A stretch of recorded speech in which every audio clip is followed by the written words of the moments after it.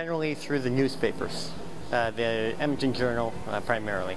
Well, there's newsletters that come into our area.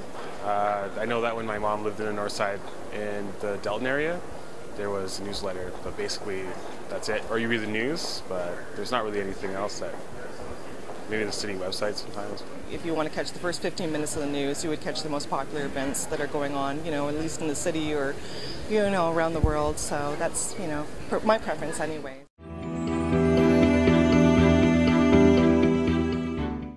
Then I definitely go to the website, if it was easy to find.